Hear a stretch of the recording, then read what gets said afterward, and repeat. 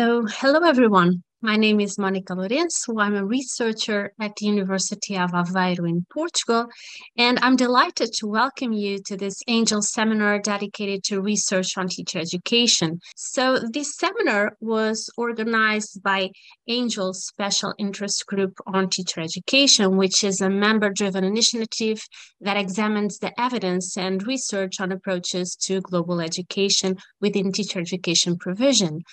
This initiative was launched in 2022, and the Executive Sixth Committee consists of three conveners: myself, Ben Malone from Dublin City University, Ireland, and Qudsia Kalsoom from the University of Dundee, UK.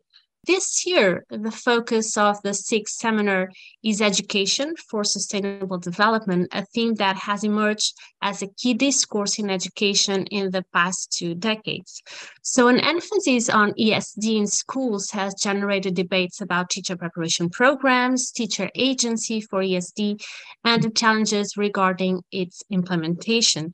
So in this seminar, we will share practices and research related to teachers and ESD through 4 presentations. The first 2 will be focused on pre-service teachers and the remaining on in-service teachers. So I really hope that you enjoy this seminar. And now I will hand over the word to Ben to introduce our first presenters. Thanks very much, Monica. So our first presentation is entitled Student Teachers Understanding and Engagement with Education for Sustainable Development in England, Turkey and Pakistan. And the presentation is by Doug Bourn, Professor of Development Education and Director of DevEd Research Centre at University College London, IOE. Qudsia Kalsoom is currently serving as a lecturer in the School of Humanities, Social Science and Law at the University of Dundee. Nese Soysal is an independent researcher and the director at Eötvös Global Consultancy in London. And Bourn is an English instructor at Gazi University. So over to you all. Okay, thanks, Ben. I'm going to just say a few words of introduction and then pass over to my colleagues, Nese, Qudsia and Berthe. My involvement with this initiative was that I've been involved in a number of conversations with the co-authors of this report over the last few years about how we can develop students, teachers' understanding of education for sustainable development and what that looks like in contrasting countries, different cultural and also practical teaching environments. Because one of the things I think we find from a lot of us involved in this area of work is that there's some assumption that the approaches are the same in terms of interpretation of what is ESD around the world, when of course they're very different. And so one of the things that we were particularly wanted to engage with was how student teachers saw their understanding of the terms and they saw the nature of their engagement. And with funding from my own university's Global Engagement Fund, we're able to produce this piece of research, which is now available on the Development Education Research Centre's website. So that's all I want to say by way of introduction, and I'll pass over to Nese or Berthe, who's speaking first, I'm not quite sure. I will be speaking first. Okay. So I'll just make a short introduction. So as we all know, pre-service teaching period is very crucial because this is the period where pre-service teachers form their beliefs and views about their teaching, which will affect their whole profession or career. And so thinking about the key role of teachers in the success of ESDs, let's say we know that they should have proper education or proper training on ESD. So what we see is research shows that if the teachers do not have a proper understanding of ESD, it might have a negative impact on their students. And since they are going to be role models for their students in terms of ESD and of course many other aspects, but this is really important. So let's say this being the case, we wanted to find out how, let's say, pre-service teachers' education programs impact their conceptions of ESD. So we can have a look at our aims. So how do they conceptualize education for sustainable development? And then another aspect is their future commitment to ESD. So how are they planning to implement ESD, or their views on ESD into their teaching? We wanted to find out about that. And as the last part, we wanted to find out about the differences among 3 different countries, because we're talking about 3 different countries in 3 different geographical regions. Nese, can you just change the slide? Yes, so our methodology is mixed method design. We have 2 different aspects. We have the quantitative part, where we developed a survey, and then we applied it online, and then we asked the students to volunteer for the interview. Those students who volunteered to participate in the interviews, they made the qualitative part of the study, and we carried out semi-structured interviews, and then we analyzed these data separately, and then used them together for the interpretation stage. And our research context involves United Kingdom, University College London, which has a very strong, who is a very strong supporter of ESD, we can say. And then we have University X from Pakistan, and Gazi University and another university in, let's say, Turkey, together forms this context. And our participants, you can see most of them are 4th grade students at the age of 20, let's say. And you can see the numbers of responses in online survey and the number of interviews that carried out in each country. That's it. Thank you. And yeah, now I'm going to talk about the quantitative findings, and Qudsia will talk about the qualitative ones. About the student teachers conceptions, we have given them an online survey, and we asked them to write their agreement according to the Likert scale type questions from 1 to 5. 5 means the highest one. As you can see, the students from all the participating universities view ESD as a content related to sustainable development.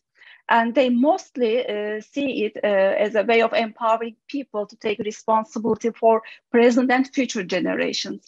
And also in the number 1, you can see that they see it as a body of knowledge about social, economic, and environmental issues. However, the important point here is that they are not sure about ESDs employing learner-centered and transformative pedagogies, as you can see it from item 5 and 6. And about their future engagement, we can say that they are all committed to teach about education for sustainable development as a content regarding environmental aspects, economic and the social aspects.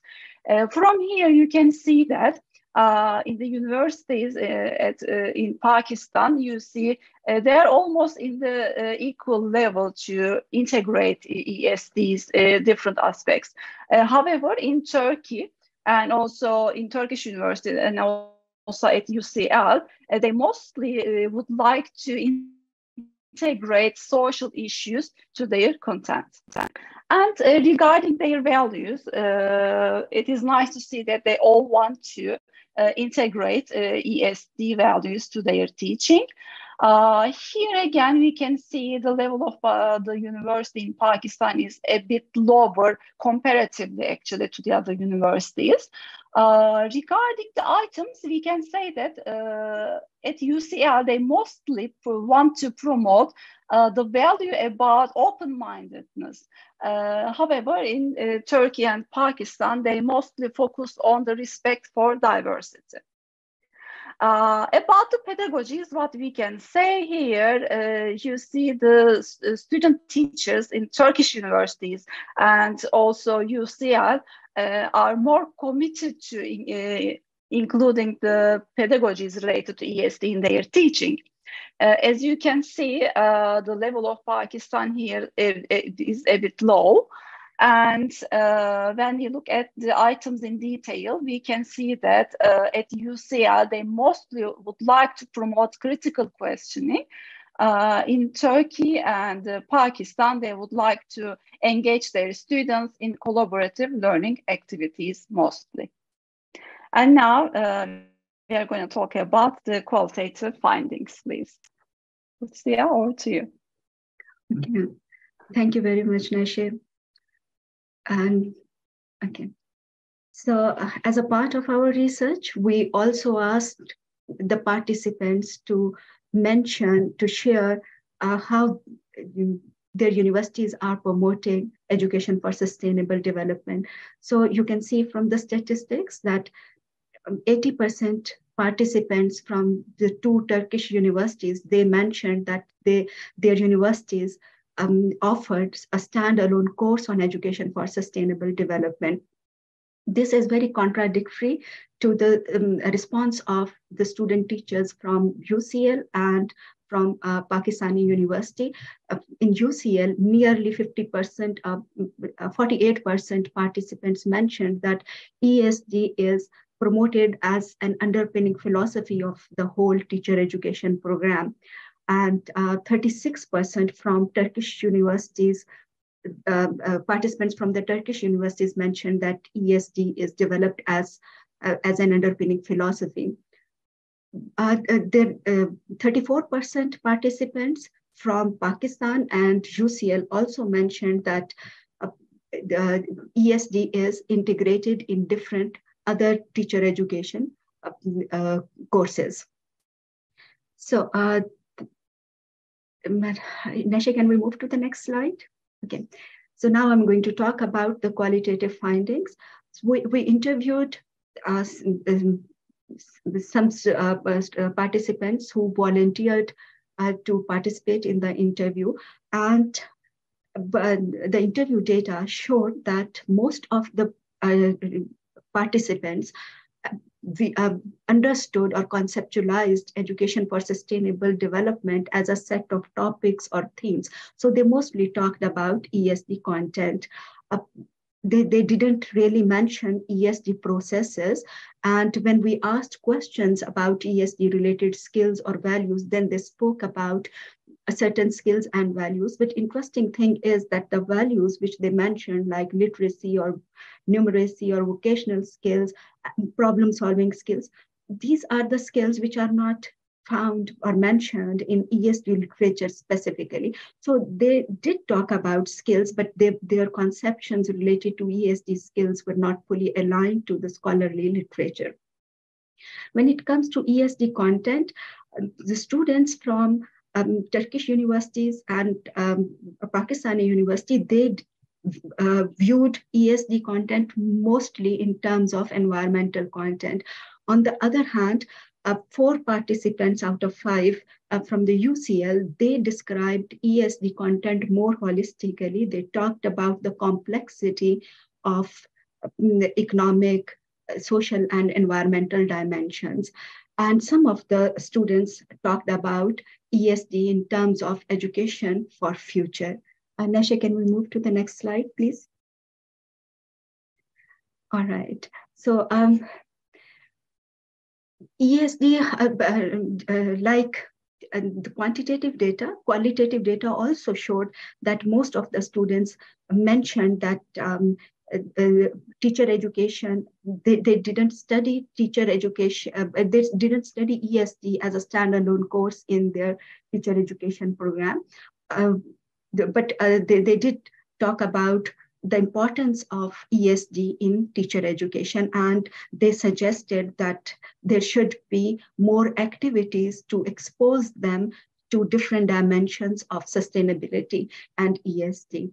And when we asked them about the strategy which they would use in future to engage their students in sustainability education, they mentioned that they would be using activity-based approach in their teaching. And they also mentioned that they would integrate sustainability content in different subjects. And most of them talked about geography, social studies, and science and languages. These were the most commonly mentioned subjects where they want to integrate ESD. And the study showed that ESD in teacher education, in initial teacher education, the way it is integrated in teacher education actually impacts student teachers' conceptions about ESD. So if it is an underpinning philosophy of the whole program, then student teachers have more holistic conceptions of ESD. Thank you. And now over to Professor Bourn. I think for all of us, we saw this piece of research as the start of the dialogue between the universities and how we can encourage greater dialogue about how ESD is understood and perceived. I also think the sense in the process of conducting the research that the situations was changing within each of the universities. And I think one of the things I think is interesting is that how quickly this field of ESD and teacher education is changing because of external factors, whether it's what's happening from young people in society or even institutions themselves recognizing these things. And of course, in many universities, the sustainable development goals are becoming quite important as a way of driving some of these agendas forward, particularly in teacher education.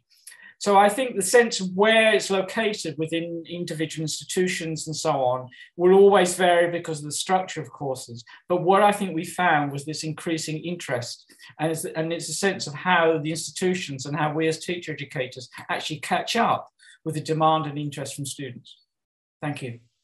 Thanks for a really interesting presentation to get us going. So our next presentation is entitled GCD and ESD in English as a Foreign Language Teacher Education, Voices from Hungarian University Language Development Classes. And this presentation is by Rita Divéki, who is a language teacher and teacher trainer at the Department of English Language Pedagogy at Eötvös, Loránd University in Budapest, where she is also a PhD candidate. So welcome, Rita. Thank you very much. So good afternoon, everybody. You can see my name up there, and Benjamin very well pronounced the institute where I'm working. So in the next 12 minutes, let me talk about the study that I conducted as part of my doctoral research. So very briefly, I will walk you through the theoretical background so that you can see my motivations for the study, the methods, the results, and at the end, I will also offer you some of the implications of my study. When I started my PhD studies, after diving into the literature on global citizenship education, I stumbled upon the Global Competence Framework, which was designed by OECD PISA, and you can see the definition of global competence on the slide. I've been using this framework to guide my inquiries ever since. And even though students' global competence can be developed anywhere, even outside of the classroom, I've been mostly interested in how it can be developed in EFL classes. So actually, out of the myriad reasons why the EFL classroom can be a perfect space for nurturing our students' global competence, I only brought you four for obvious time reasons. But before getting to the reasons, here's one argument that I think is very, very powerful. So according to Starkey, if there is one set of skills that the global citizen ought to possess, it is the ability to communicate in languages other than one's own. So I think it's from this quote, it's quite evident that we can nurture global citizens in our language classes, and why not in English classes? So I brought you four other reasons, and reason number one would be that global content is actually in the curriculum. If we have a look at the EFL frame curriculum in Hungary, we will find topics like poverty, educational protection, famine, education, and so on.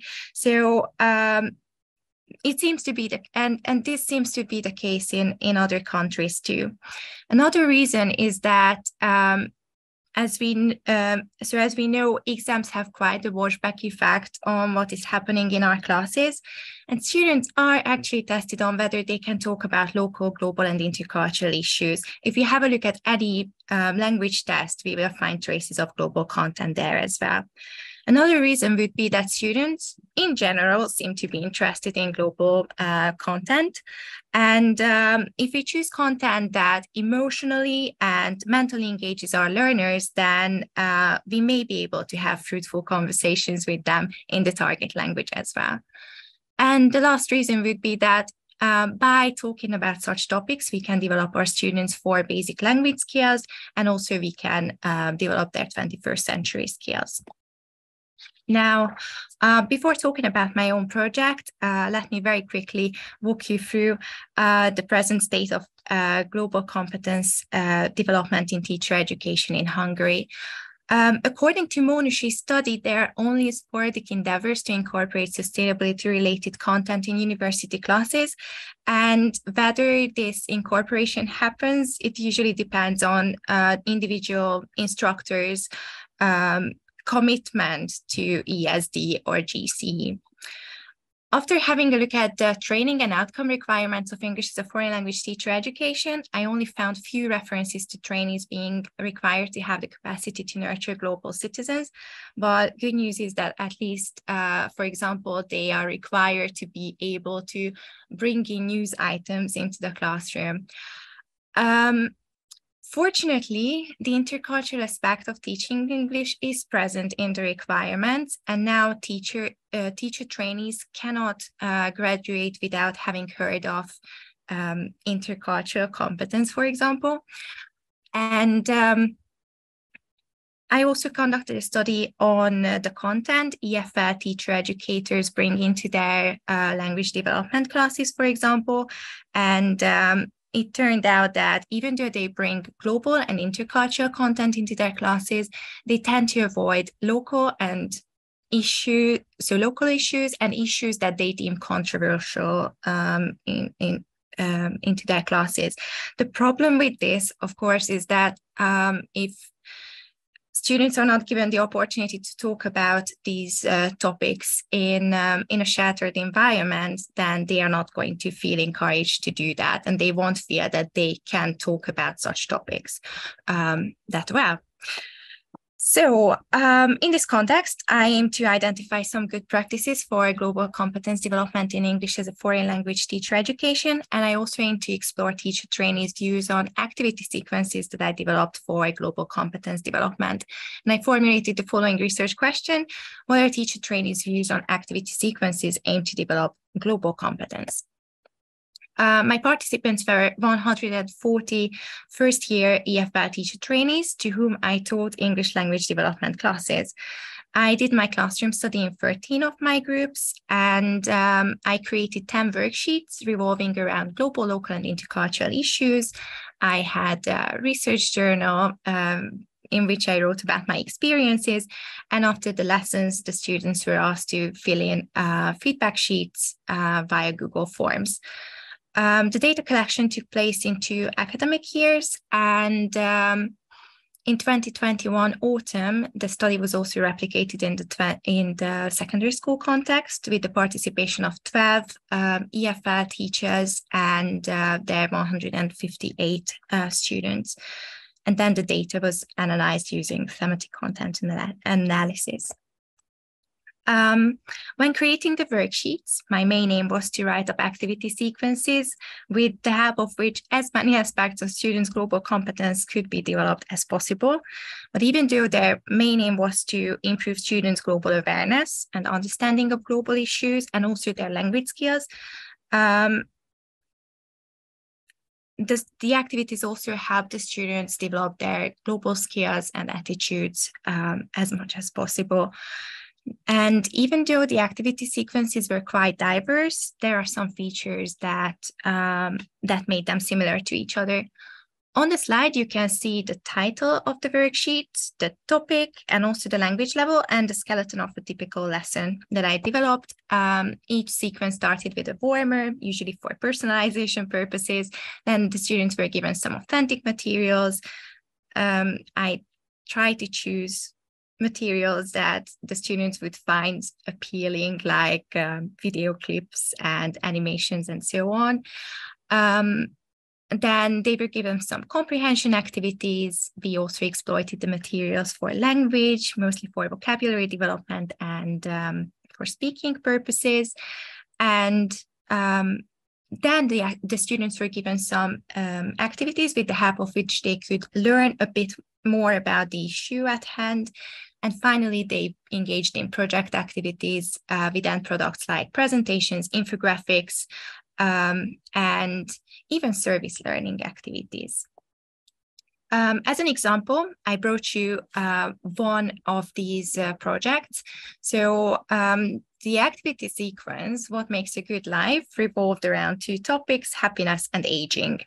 And first, we watched a video by Robert Waldinger, What Makes a Good Life, in which he presented a 75-year-long study that he conducted on happiness. I really love this video, and fortunately, my students also loved it a lot. So we watched it, then we talked a lot about the topic. We also learned loads of new vocabulary items from it. And then the project, before the project, there were also activities with the help of which they could learn a bit more about loneliness in later life, some statistics as well. And after that, they could choose between two projects. They could either create an infographic on loneliness in later life from the Hungarian context. They had to research the topic and then create an infographic, or they could engage in a sort of experiential learning activity. So it was during the COVID period, and they had to interview one of their relatives or aging neighbors about important milestones in their lives, and then they had to report back their findings to the class. So all in all, after analyzing all my data sources, I found some emerging themes. They truly appreciated the up-to-date and relevant materials. It constantly came up in the feedback sheets that they really liked either the songs or the poems or the videos that I showed them. They felt that the lessons were useful, engaging, and informative. They also appreciated the fact that these lessons offered a new take on topics that they had already discussed millions of times, such as climate change, for example. They also liked the videos and songs. They felt that they were out of the ordinary. They felt that they were relatable. They also appreciated the awareness-raising nature of the worksheets, and they felt that they actually learned something about the word, something new about the word in the lessons. And as a language teacher, I was happy to witness that they actually, so the activities contributed to the development of their language skills. But of course, students also voiced some constructive criticism, like that some students didn't really like the creative activities, for example, when they had to rewrite poems. And some students also felt that I required too much work from them. So they had to put too much effort into the classes in this way. Here you can see a few quotes, and I don't really want to read them out, but there is one thing that I really like when reading these quotes, and it's that some students actually even changed their behaviors after some, or just pledged to change their behaviors in connection with some topics. Yes, so in conclusion, students mostly had positive views on the incorporation of these topics into language development classes. And I think one of the main takeaways could be that it's possible to show trainees the relevance of global issues by incorporating up-to-date interactive and pop cultural materials into your classes. As for the implications, I think that there is a need for teacher-friendly, easy-to-use and free materials, because mostly teachers are overworked. I don't really think that it's only the case in Hungary. Teachers are overworked, and if there is a bank of activities available, then it's going to make their lives easier. The study could also serve as evidence that it's possible to include global content in teacher trainees foundation courses with dual aims. And by discussing these topics and engaging in such experiential learning activities, our students could start becoming global citizens, and these activities may raise a desire in them to nurture global citizens in turn in the future once they are out there and teaching their own classes. So here you can see my references, and also thank you very much for your attention. I put up my website as well. If you follow the QR code, you are going to find my website there, because I uploaded all the activities that I was talking about, and they are free of charge, of course. So thank you very much. Thank you, Rita. That was really interesting and great to see something in terms of EFL. So we'll move on to our third presentation, which is entitled "What Spaces do Scottish Maths Teachers Find or Make for ESD and GCE?" And the presentation is by Karina Anger, who is a PhD student at Stirling University. So you're very welcome, Karine. Thank you very much. Thank you. And it's going to be really interesting, actually, to follow on from the previous two presentations, because I want to suggest that perhaps if you've had inspiration in your teacher education, and you've also got free materials to use, that possibly in some situations that still isn't enough. So I'm going to talk a little bit about a very small group of mathematics teachers I've been engaging with over the last few years. And I've also been working alongside ScotDec, a development education centre, with these teachers to devise and to engage them in professional learning and to provide them with classroom materials. These teachers are quite unusual. So one of the things that came out at the beginning of this project was that not many maths teachers sign up for professional learning in these topic areas. But I think probably what's come out throughout the project is just how difficult it is for maths teachers, and that they're struggling against such a strong hegemonic discourse about what maths is and how it should be taught, that makes it very hard for them because they have to kind of accommodate a lot of that first. So I want to begin. I'm just going to read. This is a teacher who was very excited by her teacher education and learning about the kind of potential there is in Scotland, where learning for sustainability is part of government education policy. And she says, learning about inclusion, diversity, and the whole learning for sustainability thing, I felt good about that. So she went into teaching wanting to achieve some of these things. And then I became a teacher. And it's hard to do these things. It's really hard enough to prepare a set of lessons. It's hard to do something that's not technically required of you. It's a bit over and above. And what's particularly interesting about that statement is that it is technically required of her, that it is part of Scottish education policy to embed global citizenship in your teaching, whatever subject and whatever age phase you're working with. So it is given in policy.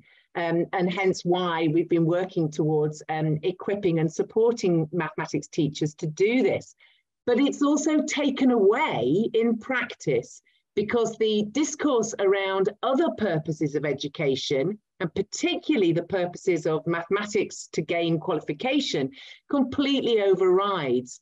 And one of the places this discourse is coming from is from the Educational Inspectorate. And I'm not going to read these quotes, but every single one of these quotes is about teaching in the very early years of secondary school. So before these young people are working towards public examinations, this is what's called the broad general education in Scotland.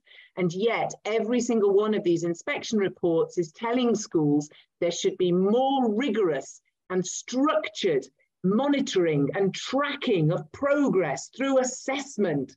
This is the message that the teachers are getting. And so here we have a second teacher who signed up for professional learning and was again really enthusiastic about what she wanted to achieve in her classroom. And she even says, not just for a qualification, but so they can shape a better world. Ultimately, I must empower my pupils so they can make a difference. A couple of years later, I recorded a conversation with this teacher. She was actually at home that day because the government app had told her that she'd been in contact with someone with COVID, and so she was not allowed to go into school. So she'd got a whole day at home. And in the conversation, she said to me, I need to do more. I'm so frustrated. I've not picked up on so many of the things I learned from you in my previous training. I've just not been doing it. And it makes me very upset. I think today how I could have used that time for planning all the things I could do instead of planning assessments. So basically she'd spent her day writing tests rather than engaging with, developing how she might use more interesting activities in the classroom. So one of the ways I've been thinking about this is using an idea from a critical maths educator, Scott Mosey, who talks about teaching and learning maths in two different ways. So he talks about the kind of tradition of exercises, the typical textbook with lots of little dull questions. And then he talks about what he calls the landscapes of imagination, which is the kind of mathematics teaching where you're dealing with much more interesting, bigger tasks, where the learners are making conjectures, they're asking their own questions, they're exploring and making connections within mathematics. And within each of those two strands, he talks about the context in which you present a mathematical task, whether it's a tiny little exercise or a much bigger engaging activity. So you might just simply make reference to pure mathematics. And so in the red triangle, what we've got is where most classrooms are. Most secondary mathematics classrooms are doing things which are abstract, decontextualized, lots and lots of tiny questions. A few mathematics classrooms might be using a semi-reality where you sort of pretend, I'm going to open my drawer of socks in the dark and see if I'm going to take out two that make a pair. So they're often stupid and unreal and unconvincing to young people. And we know one of the reasons that's one of the reasons young people are unimpressed with their mathematics. But it is also possible to use authentic contexts, real life data and real life situations. And you can do that within the tradition of exercises, or as I've been trying to do over the last 5 years, to gradually move teachers towards something closer to a landscape of imagination. So this would be in the tradition of exercises, and this is one of the resources available free on the website from ScotDeck, and it looks like a worksheet. So it looks very familiar to the maths teachers, but in fact, there's a few things in it to just disrupt the kind of normative experience of doing a maths worksheet. So there's some interesting contrasts between the countries. There's some questions raised. And the two of the teachers who reported on using this have one teacher discussed how the young people worked together and collaborated and actually taught themselves a little bit of mathematics, reverse percentage, which they'd never known before and not been taught. By contrast, another teacher working with a high attaining group said that she thought they fully understood percentages, and yet they couldn't even begin this worksheet because they were so completely surprised by the contextual nature of it. So moving a little bit on from there and trying to adapt this tradition of exercises a little bit further, I then produced a series of resources like this, only to discover this was just too far. This was beyond what maths teachers were able to deal with in their classrooms or use. It doesn't look enough like a textbook or an exercise. It's got this crazy idea on the sides that you might have this discussion activity about the topic. And it wasn't something that teachers found that they were able to use in their classrooms. So I kind of took a step back because the teachers I've been engaging with have wanted to do things and they have been enthusiastic about global citizenship, and started to sort of look at, well, what actually are they doing? And I found that they are finding spaces, sometimes even making spaces. But in some senses, this is quite sad and quite worrying what's actually happening. So one of the places they're finding space is where progress of young people is considered to be limited or even completely stopped altogether. So the young people may be following alternative trajectories and courses, or perhaps even out of mainstream schooling completely in an alternative setting. Or in one situation, the class was so unsettled and disruptive that you get the kind of the discourse of, well, it doesn't matter.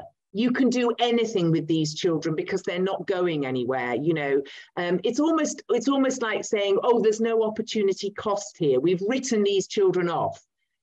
So whilst the teachers are really enthusiastic about these spaces and will describe in great detail how much they love using wider purposes of mathematics, different activities, connecting to the young people's experiences outside school, and they really enjoy working with the young people in these spaces, there is something underlying this that is quite worrying about this is only being allowed because nobody thinks these children are going to achieve anything.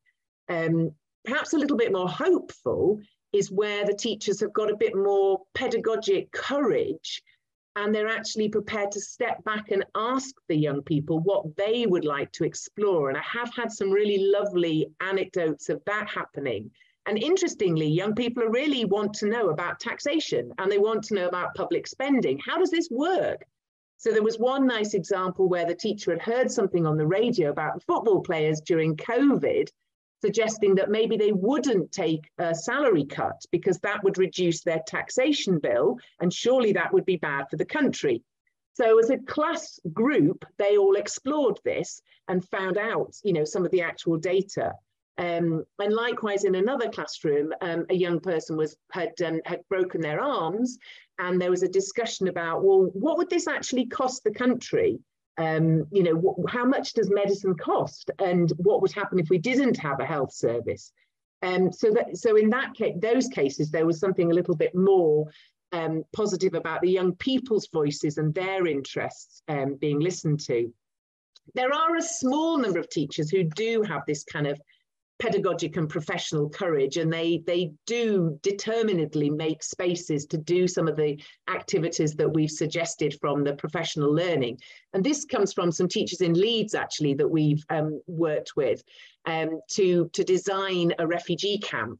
And it's quite a complicated activity, and the teachers spent a lot of time preparing to use it.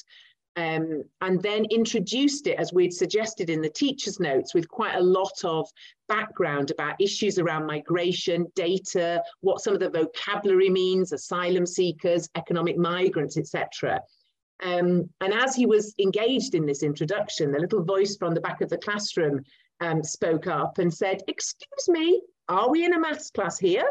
Or is this PSE or social subjects?" So we come back again to the issue of just what is the nature of mathematics and what is the purpose of what we're doing in school? Is it around something very kind of abstract and procedural that you're going to learn to pass an exam because you just want to use that certificate to buy you some other experience in life? Or is mathematics about being able to understand our world better and develop the quantitative literacy to engage with issues that are all around us and that we need to make sense of? And what I'm finding with the teachers is that whilst they might believe very strongly that mathematics is about the latter, there's such a strong discourse in schools that it's about the former that they're really struggling to find the space to bring in the kinds of things that they would like to do. Thank you. Thank you, Karine.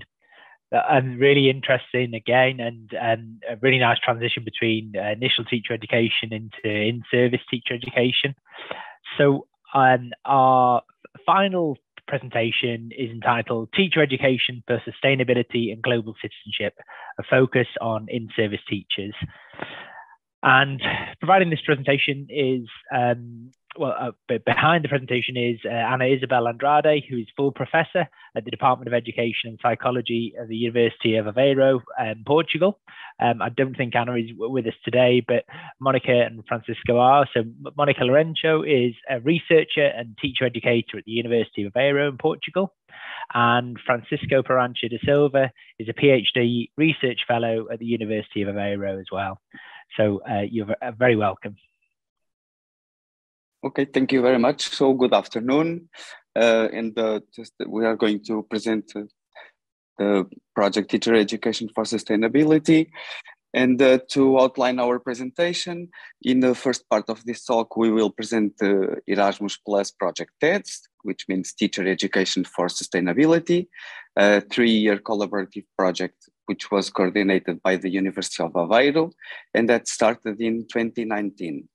Then in the second part, we will discuss the results of a case study, which was conducted with a group of in-service teachers in Portugal that participated in TEDS online professional development course.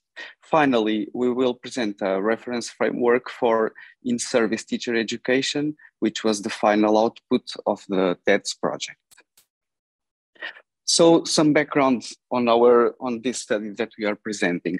Educating global citizens for a more sustainable world is one of the bedrocks of quality education inscribed in the 2030 agenda, and therefore to develop and analyze programs for in-service teacher education is essential in order for us to understand how may teachers develop the necessary knowledge, skills, and the confidence to create and inspire others, namely students, their pupils, to build a more sustainable, inclusive, and fair future for all.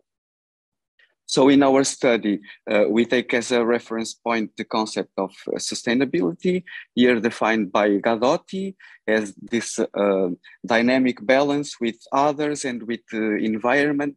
It is the harmony between those who are different. Okay, so background on the project. This understanding of sustainability is at the heart of the TEDS project, with an Erasmus Plus project, which involves a network of researchers, teacher educators, and teachers from five European universities, and that ran from 2019 to 2022. The project aimed to contribute to the construction of knowledge about education for sustainability, namely through the design, development, and evaluation of teacher education programs, and the provision of a framework for teacher education context, whose analysis should lead to the availability of a reference framework for programs and activities of teacher education. The project involved three phases. The first one, which was the construction of a Eötvös framework, which emerged from a literature review and the characterization of teachers and teacher educators' social representations. The second phase corresponded to the design, implementation, and evaluation of teacher education courses, including act and research projects for Eötvös in schools. And the third phase corresponding to the construction of a teacher education framework for Eötvös and the dissemination of the project's results. So in the first phase of the project, the TEDS team built a framework for Eötvös, for education for sustainability, that resulted from the analysis of policy documents in the different countries that from the project, as well as articles, dissertations, and theses on education for sustainability. The teams used content analysis software and the UNESCO Education for Sustainability competence as categories. These are system thinking competence, anticipatory competence, normative competence, strategic competence, and interpersonal competence. And in the next phase, the second phase, all teams designed, implemented, and analyzed a set of in-service teacher education programs on the themes that you can see on the slide. These were then adapted by the other teams to provide training material for members of each context. The Portuguese team in particular developed a course around the themes of dialogue, diversity, and intercomprehension. The study we are presenting today, and that Monica will better explain from now on, the study we are presenting today reports on the results of this course, namely concerning its effects on the teachers that participate.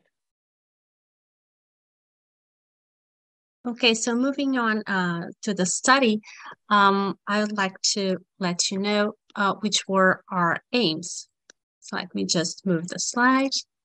So our main aim was to understand the impact of the professional development course on in-service teachers' professional learning, focusing on changes that were related to their conceptualizations of education for sustainability and global citizenship education, on their pedagogical repertoires, on their understanding of the purposes of education and of teachers' role in a globalized and multicultural world, and on their motivation and commitment to teach according to sustainability principles. So the course was titled Education for Sustainability, Diversity, Dialogue, and Inclusion, and was developed between March and June 2022. The course was fully online and included both synchronous and asynchronous sessions, totaling 50 hours. So the course involved 6 steps, and the most important, so the core of the training was the collaborative design implementation, and then the presentation of educational projects in schools. The participants were 20 in-service teachers. They were all female, experienced, and over 40. From different levels of schooling, from pre-primary to upper secondary education, and from different subject areas. Most of the teachers have never attended courses on education for sustainability or global citizenship education before, and they're mainly associated the concept of EduS, education for sustainability, with the idea of respect for nature and for the planet. And of course, all participants provided their written informed consent to participate in the study, and also in terms of dissemination, publications, and also in conferences. Regarding methodology, we conducted a qualitative case study where we collected the individual reflections that were written by the 20 teachers at the end of the course, so in June 2022. And these were analyzed using content analysis according to 4 categories. These 4 categories were professional content knowledge, so knowledge about education for sustainability in its various dimensions of the key competence for sustainability, and knowledge of GC principles and methodologies. Also pedagogical knowledge of classroom organization, learning strategies, assessment methods, etc., and knowledge of educational ends, purposes, and values, so the guiding principles of education, goals and theory of education, and then self-knowledge, so their self-perception of their role, individual practices and theories, which allow them to define their future strategies and to demonstrate motivation to continue teaching for sustainability and global citizenship.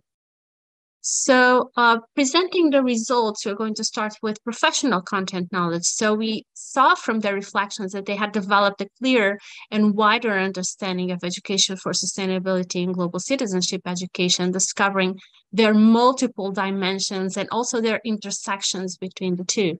Initially, and as we have highlighted, most of the teachers associated EduS with environment and nature. However, after the course, most of the teachers, they came to notice other dimensions that are fundamental in achieving sustainable development, such as the social or the economic dimensions. And this enabled them to select project themes that they were already interested in. So it's interesting to see that they found, well, I'm interested about gender equality. So can this be linked to sustainability? Yes, it can. So they were interested and motivated and surprised to see other dimensions included as well in the concept of sustainability. So as this teacher said, education for sustainability is about much more than environment and nature. It's about changing attitudes and behaviors towards the environment, capturing for human rights and social justice. And then regarding pedagogical knowledge, we could see that the course also allowed teachers to expand their content knowledge, update their teaching practice, as well as to expand their pedagogical repertoires. And as a result of the course, and mainly of the action research projects they developed with their students, they really discovered these concrete possibilities, so strategies, approaches, and best practices to integrate EduS and the key competencies for sustainability in the curriculum. They considered this to be a very broad team, so they felt that by using, for instance, project-based approaches and working collaboratively with teachers from other subject areas, they could reach their goal of education for sustainability better. Regarding knowledge of the educational ends of education, we could see that the course also played an important role in helping teachers reflect about the major purposes of education. So what are we doing here? And consequently, to reconsider also the demand of the teacher in a globalized world. And several teachers expressed a need for education to be rooted in values that lead to sustainability and global citizenship, such as human rights, social justice, and inclusion. And for teachers to promote in their students what they call the accountability for their actions and awareness and engagement in society. And they also felt that in order for these values to be promoted, schools needed to change. As mentioned by this teacher, A school close to the world needs to be replaced by a school capable of developing in students a sense of responsibility and local and global citizenship. And throughout the course, so the course was organized as a workshop. So the teachers have multiple opportunities to discuss, to reflect critically. They also have mentors. So teacher educators, each group of teachers had a mentor. And there were multiple possibilities for us to discuss with them online or face-to-face, but mostly online, what they were experiencing and their difficulties and their problems. So this allowed them to become more aware of their capabilities and challenges, and also to be more resilient and open to innovation and change. And we also felt that they increased their commitment and also their motivation to integrate EduS and GCE in their teaching practice. This was also triggered by the fact that they were able to conduct these action research projects to see the effects of their students, also help them, and also seeing the projects from their colleagues in the training, they also help them to see that, yes, I really feel more capable, as this teacher says here. So in short, we found that the course was useful in helping the 20 in-service teachers develop clearer conceptualizations of EduS and GCE, to learn how to approach these topics, and to gain confidence and motivation to teach them in a more meaningful and intentional manner. Yet also teachers expressed a need to continue their professional development on education for sustainable development.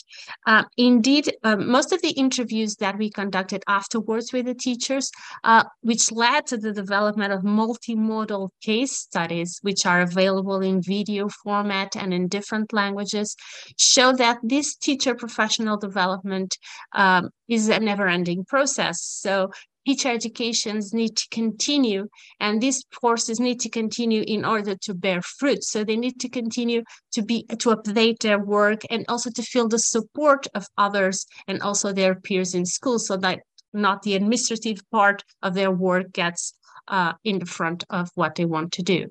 So we feel that it is therefore important to continue investing in teacher education.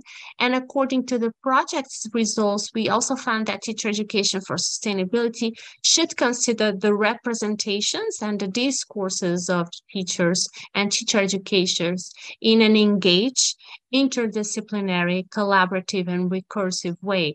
So mobilizing teachers' previous knowledge, addressing at different times new knowledge and new experiences, without forgetting the context, and articulating the practical dimensions of work with learners. So, and these ideas form the 10 principles of the framework for in-service teacher education, which was developed as a final product of the TEPS project. And we attempted through this framework to answer these questions. So what matters most in education for sustainability, and how can we do it? So the framework includes an explanation of each principle, and also one or two example activities that can be conducted in teacher education programs. And this would be available online very, very soon. We are just ultimating the validation of this framework. So that was what we wanted to share with you. Thank you so much. Thank you, Monica and Francisca. That was, again, a really interesting presentation covering a lot of ground in 10 minutes or so. So I'd just like to say thank you to all our presenters. I think they've given everyone a lot of food for thought. So I'll just hand over to Qudsia to draw things to a close. Thank you. Thank you very much, Ben, and everyone for participating in this discussion. And building on the argument that ESD is not a mechanical concept, rather very organic. So we need to take it as an organic concept. It should not be used as a fashionable term, rather more than that. So today, research presented today indicates the transdisciplinary character of ESD. We learned about its integration in English, as in the subject of English as a foreign language, mathematics, and in different teacher education courses. Presentation also showed that ESD is not an isolated concept. or rather it overlaps with the concept of global education, because in two presentations, a reference to global education and development was clearly mentioned. Another thing that was very visible in presentation was a reference to action research. So today's presentations also show that action research, particularly critical action research, has a natural affinity with sustainability education. And another thing which we learned from today's webinar was that it actually affirmed that individual teachers and educators in different parts of the world are addressing ESG, and this is really encouraging. And even in mathematics, ESG is being addressed, and we always talk about real-world pedagogies, and in mathematics, it has very clear connection with real-world application of mathematics. So very interesting presentations, and there are a number of takeaway messages from today's presentations. So on behalf of the SIG conveners, I would like to thank the presenters for sharing their research. Thank you very much again for attending this webinar.